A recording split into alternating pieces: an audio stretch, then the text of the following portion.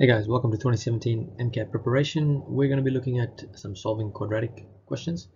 Now, if you haven't actually done solving quadratic, there is a link in the description section for you guys just to have a look at some of the skills you need to solve the following types of questions. Alright, so let's have a look at question number one. We've got a toy cannon that fires a ball which follows this path, where h is the height of the ball and x is the distance of the ball from the cannon. How far from the cannon does the ball hit the ground? Now, knowing how to actually answer this question, I mean, even if you don't know how to do it, it's like try and picture what's happening. Okay, so in this case, what I'm going to do is I'm going to draw a little cannon there. All right, that's my toy cannon there, and it is basically firing a ball. So obviously, it's going to look in a shape of a parabola because it goes up and comes down. So basically what they're asking you is they're telling you that height of the ball is on the y-axis, and then x is the distance of the ball from the cannon itself. So now if you had done some parabolas before, you know that you're literally looking for x-intercepts, or in other words, if you think about it in algebraic terms, when the ball hits the ground, height is equal to 0, right? And so we got to figure out what is x when height is 0. So if we take our quadratic, so we've got h is equal to negative x plus 1 multiplied by 3x minus 8. So we've got h equals to 0, and we're trying to figure out when this quadratic is going to equal to 0. Now, we've got two numbers that are multiplying by each other, and they equal to 0, which means one of the numbers has to be 0. So the first thing is you've either got x plus 1 equals to 0, or you have 3x minus 8 is equal to 0. Now you need to rearrange. So in the left hand side's case, we've got x equals to negative 1, or 3x is equal to positive 8, and x is equal to 8 over 3. So we've actually got two answers here, but if we think about it, negative 1 is not actually possible because, well, negative 1, if you think about it, it's almost like if you were to look at the path of the ball itself, negative 1 happens before the cannon, and so we kind of just say we ignore x equals to negative 1, and our actual answer, so solution is going to be is x equals to 8 over 3 and not negative 1.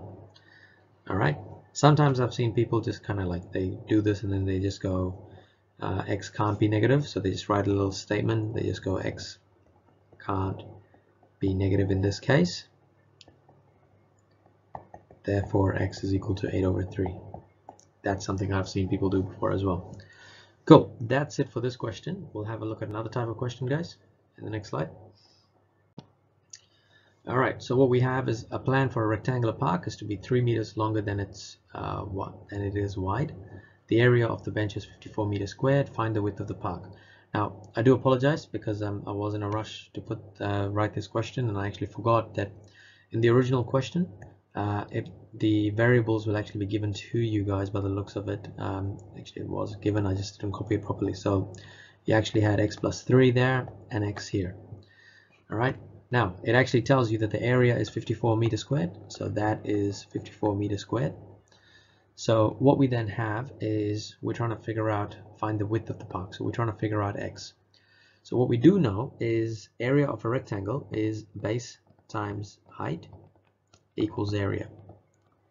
Okay, so what we then have is x plus 3 multiplied by the height, well, in this case is the height we're going to be doing, multiplied by x is equal to area, which equals to 54 meters squared. Now, I have seen so many people do this types of questions, but one of the mistakes they do is right here. Sometimes they just write down that this is equal to x squared plus 3 instead of expanding it out properly. So remember that x is actually being multiplied by both terms. So we have x times x, which is going to be x squared, and then we've actually got x multiplied by positive 3, which is going to be plus 3x, and that is equal to 54. Okay, so when we rearrange this, we're going to get x squared plus 3x minus 54 equals to 0. So what we right now we have is we actually have a quadratic and we need to solve it. So the first thing we need to do is we need to factorize this quadratic. So we're looking for two numbers that multiply to negative 54.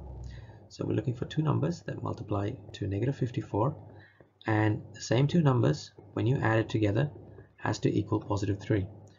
Now, I'm assuming you know how to do this, so we'll be looking at 9 and negative 6, 9 and negative 6, because 9 times negative 6 is negative 54, 9 plus negative 6 is positive 3. So the two values that we have is x plus 9 and x minus 6. So as usual, one of these brackets has to equal to 0, so we've got x plus 9 equals to 0, or we have x minus 6 equals to 0. Now in the left hand side's case, we've got x equals to negative 9, or x is equal to positive 6. Now in this particular question, once again, you've got to actually see whether your answers actually make sense. Can you actually have a negative value for the width of your rectangular park? You can't. So we're actually going to ignore x equals to negative 9, and we're going to write a little statement. All right, nothing fancy. Width of park is 6 meters. All right, and that's basically it for this type of question, guys. As usual, if you have any questions, pop it in the comments below. Apart from that, thank you for watching.